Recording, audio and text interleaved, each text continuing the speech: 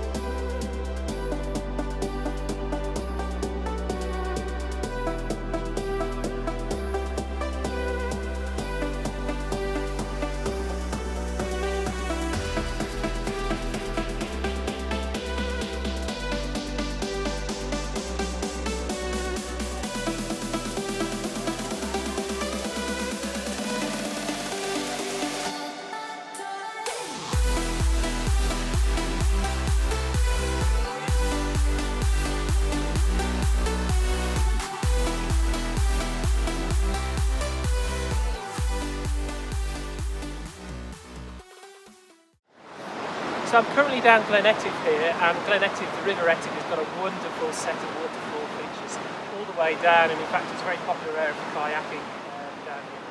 And it's a lovely little location, quite secluded at the moment because it's so quiet and obviously the restrictions don't here. So I am very lucky to be able to shoot here because I live here. And we've got some great waterfalls, and I brought you to one of these waterfalls which is going to be great. I'm going to try and shoot this if I can.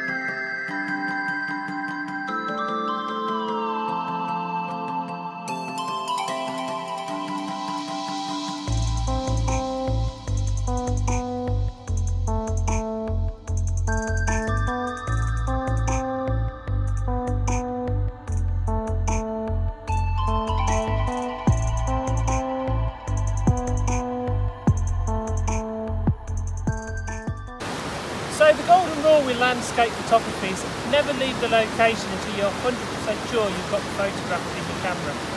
And that's very much true with waterfalls. So take your time with waterfalls, and what I tend to do is I'll take a series of shots at different shutter speeds. And what that does is when I go home, that gives me the options to choose the right one that works for me. And the reason for that is sometimes a really slow shutter speed gives you a very milky sort of texture, and that works fine with sort of slower flowing waterfalls. But then if you have a really fast shutter speed, what you do then is you can freeze the action a little bit, and you have to make that decision depending on the waterfall. What shutter speed works for how fast it's flowing. The danger with going too slow a shutter speed with fast flowing waterfalls is everything goes very milky and you lose all the detail of the water, and then that gives you that lack of motion and movement, which is what you're looking for.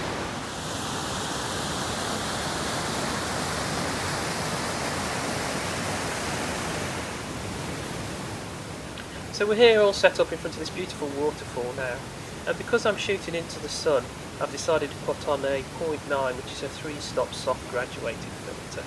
and that's because I'm expecting the sky to be blown out because the dynamic range will be too much for my camera. I always use a soft graduated filter in the Highlands here because we don't get nice flat horizons. I've also gone on and put a 3-stop filter on there, which is a full filter, and that's just to slow the light coming in, which will mean I'll need to get the shutter open a bit longer, which allows me to blur the water a bit. As the shot went on, I did actually go up to a 6-stop filter, and then I ended up going onto the big stopper by the end, which was the 10-stop filter. What I'm doing now is I'm just waiting for the light. I've got my shot set up and everything looks good. I've got a bit of light coming here, and I've got that lovely rays. You can just kind of see it in the camera here, the rays of light as the sun's coming over my left hand side here. So hopefully we'll get some sun ray bursts over that little dip in the rock there in front of us, and that should come out in the shot.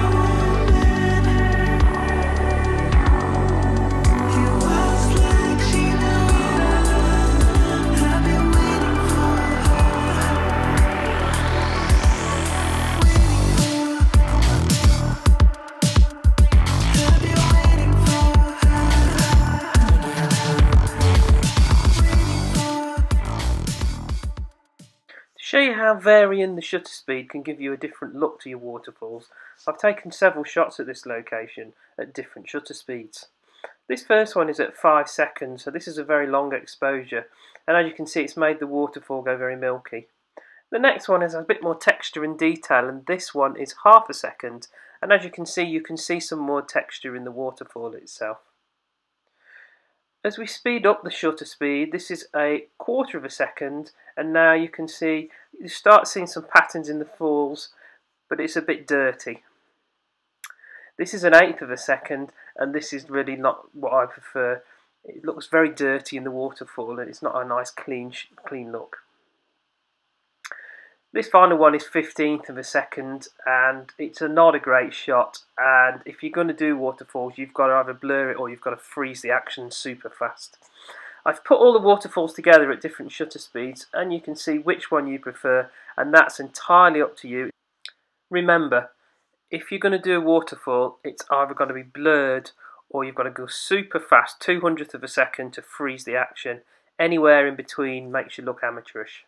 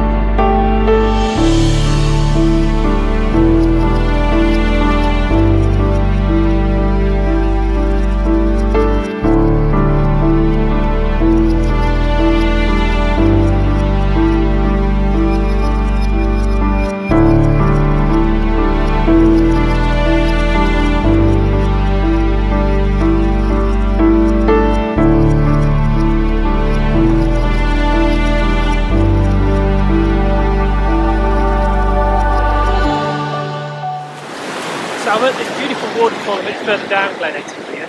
And the good thing with this is it's quite, even though it's a fast flowing waterfall, the higher you are and the distance you're away from the shot, actually you can get away with some really slow shutter speeds.